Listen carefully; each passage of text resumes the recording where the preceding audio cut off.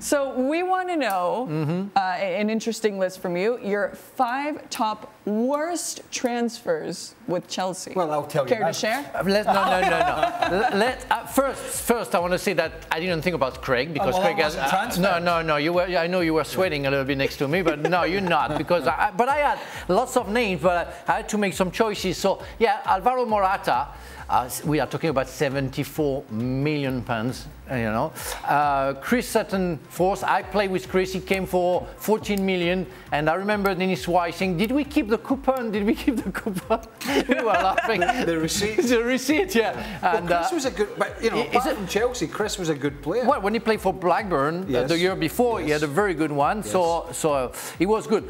Fernando Torres, fantastic with Liverpool, and a ghost, I would say, of himself, unfortunately for Chelsea. That's sad, but it's what it is, you know. Of course, the second and the first you're going to guess easily, Kepa, because of lots of money and many mistakes, and that's very sad for the goalkeeper. We know you work with confidence, and also for strikers with the same issues. Romelu Lukaku. 97 million. I mean, it's crazy. When you add those money, you know, I could have had, you know, because I thought about my fellow compatriot Didier Deschamps, who played one season with me, and he won the FA Cup, but didn't have a good season. But Bakayoko, Drinkwater, Mo Salah, Kevin De Bruyne. Yeah. I could have put those names on it. But that's what football is. You know, you can be successful with one club. What about the lad from Everton? Whose name escapes me. Midfielder. Somebody help me out in my ear. Lad from Everton, come on. Ross Barkley. Ross Barkley. Thanks, well done, Mark. Isn't there a really obvious one missing here? Yeah, I mean, you know, I say this not as an avid Chelsea viewer, but isn't Shevchenko the really big failure at Chelsea in terms of this is a guy who came as possibly the best striker in the entire world, was very much a presidential signing, sorry, a chairman's signing. Yeah, it's true. It just didn't happen. Yeah, but he was at the end of his career. I think it was more a gift from Abramovich than anything else.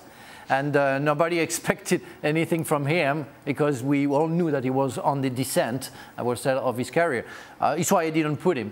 And I so much suffer against Shevchenko when he plays for Milan and with Chelsea in the Champions League that I didn't want to put him in the list. Mark?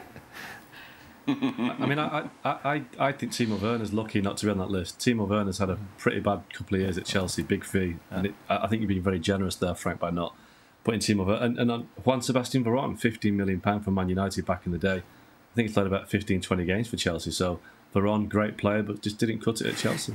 For Werner, we cannot put him because it's not the end of it. He's still there. You know, we're going to wait. Maybe we can have a renaissance. Yeah, you never know. Them, Frank. Tell them. So's Kepa. Tell them.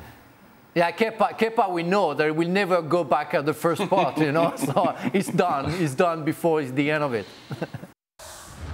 Well, thank you very much for watching ESPN on YouTube. For more sports highlights and analysis, be sure to download the ESPN app. And for live streaming, premium content, and let's not forget as well, ESPN FC 7 days a week. Subscribe to ESPN+.